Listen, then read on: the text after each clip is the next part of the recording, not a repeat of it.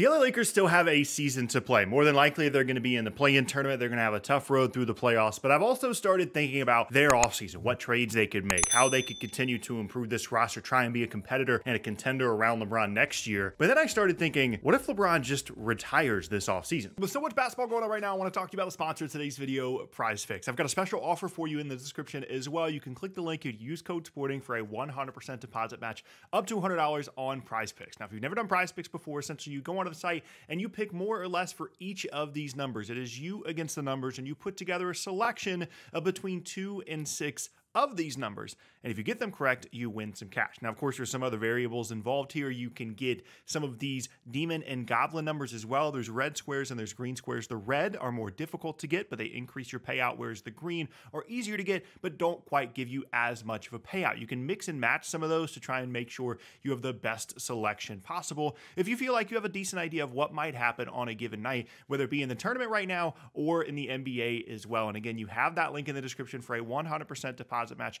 up to $100 to get you started right now on PrizePicks. And like I said, this is a fantastic time to get started. So much basketball going on. We got the NBA playoffs coming up as well. And PrizePicks is just a fun way to add to your viewing experience. So go ahead and check out PrizePicks, put together your selection, click that link in the description for that special offer as well. And thank you again to PrizePicks for sponsoring this video. Now, on the surface, that seems kind of crazy, right? I mean, he's still a really, really good player, putting up a ton of stats. He's going to continue to add to his statistical resume, even if over the next couple of seasons, if he does continue to play, the Lakers aren't contenders. He's still going to be able to add to his resume, which is something that we all know he very clearly cares about. He's also talked for a while about the fact that he feels like he can still play and he wants to play with his son and he wants to continue to try and compete and win titles. But there's a couple of problems here, right? I mean, for one, the idea of playing with Bronny feels pretty far-fetched at this point, certainly next year at least, unless he just decides to go to the league anyway and then he gets picked up by, a G League team or something. Of course, that would, probably be the team that LeBron would want to go to. The kid could maybe go and play with the Lakers G League team or something like that. But in terms of like this concept that we had a year ago of maybe Bronny's going to be a lottery pick or a first-round pick and then him and his dad can play together on the Lakers, that concept feels pretty far-fetched now. And also the idea of the Lakers as contenders over the next couple of seasons in comparison to teams like Oklahoma City, like Denver, like those teams that are going to continue to improve, it feels pretty far-fetched as well for the Lakers to think that they're going to be,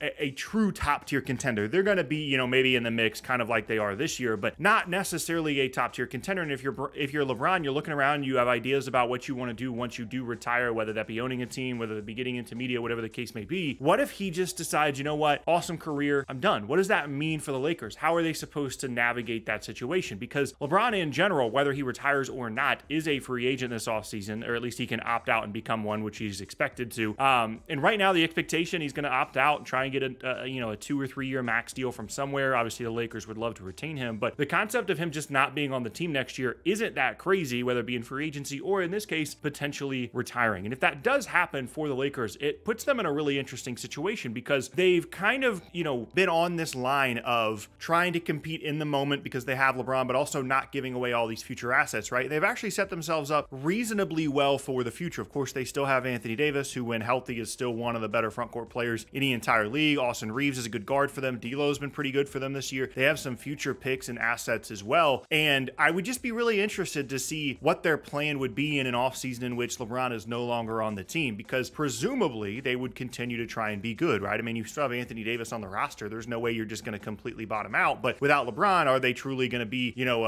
a for sure playoff team? Probably not, because even with LeBron, they're not a for sure playoff team at the moment. And there's a couple of different directions they could go in. I mean, they could kind of just take the year and try and build some assets and, win like 45 games maybe, and then go into the following year potentially with some cap space and some ability to add stars and maybe make some moves there and go back into kind of the star hunting territory they've been in over the last couple of seasons. Or, I mean, they could look to trade Anthony Davis. That's absolutely a possibility for them if they view this as kind of the end of the era in LA. They got the title when they did, and now LeBron is gone, and maybe it's just time to get some value out of Anthony Davis. I wouldn't necessarily be surprised. I know this seems crazy. I know this seems far-fetched, but in this moment, like not knowing what's going to happen with LeBron and then how that could impact the rest of the roster, Anthony Davis being available for trade this offseason or the following is not crazy to me, because there's just so much up in the air with this Lakers roster. Now, given all of that, there are also plenty of reasons why LeBron wouldn't retire, right? I mean, we talked about the statistical, output he's just going to continue to be able to have. I think it's clear at this point that even as he ages, he's still going to be able to average, 20 a game and continue to add to his statistical resume. say. Also, we can't discount the fact that he's still going to make a ton of money, right? Like if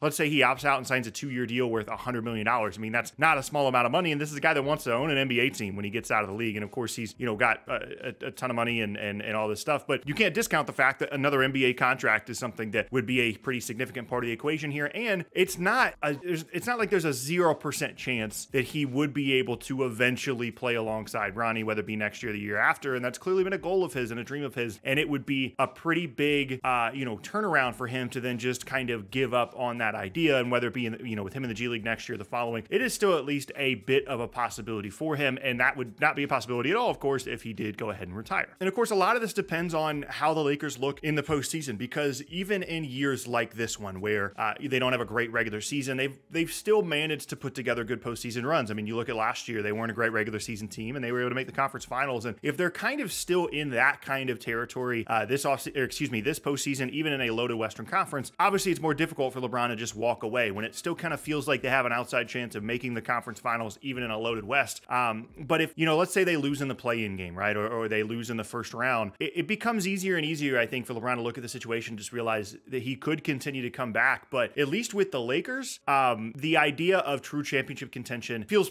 pretty far away. Now, obviously, he could always, return, and then they have some opportunities to bring in potentially a star in the offseason. There's been rumors about Trae Young. I've talked about that in some other videos in terms of what their offseason could look like. But even if they were to add, like a star guard, let's say, to this team, the West is so good, and there's so many teams that have more assets than the Lakers and are better than them right now and are younger than them right now and continue to get better. And I know that, LeBron's probably not going to think of it that way. He's probably still going to think that the Lakers have a chance to win a title. But realistically, it's very hard to see them truly competing over the next couple of seasons, even if he does return. The other possibility here, of course, is him leaving just straight up in free agency, which presents the same issue for the Lakers that LeBron just retiring does. And basically the point of this is not having any idea what is going to happen to, I was going to say your best player, but I mean, AD's been better when he's been healthy. So one of your best players, right? Not having any idea what's going to happen with that guy, whether he's going to retire, whether he's going to go somewhere else, what kind of demands he's going to make in the offseason in terms of roster construction. It's a really difficult situation for the Lakers to be in, and one that's going to be tough for them to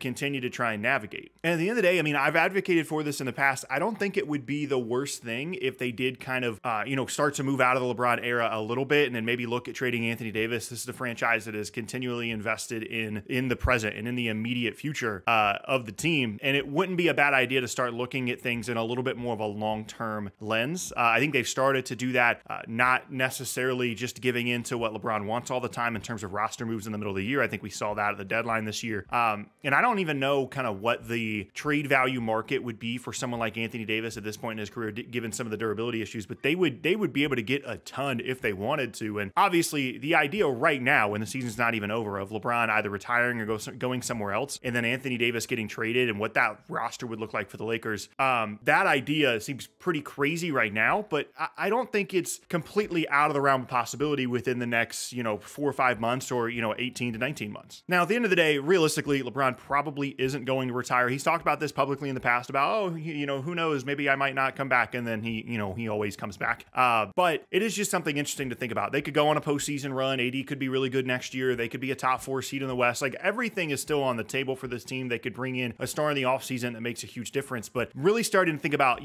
kind of what the post-LeBron era in the NBA is going to look like. There's a ton of young players that are going to continue to kind of carry that mantle. And the league is incredibly talented right now. I don't think that necessarily is going to be an issue. But from a roster building standpoint, it's really tough to have this big of a question mark surrounding LeBron, and something that we're not going to have an answer to for a while. And again, I think a lot of it depends on what happens in the postseason this year. And it's one of the reasons why the Lakers are such an interesting playoff team this year.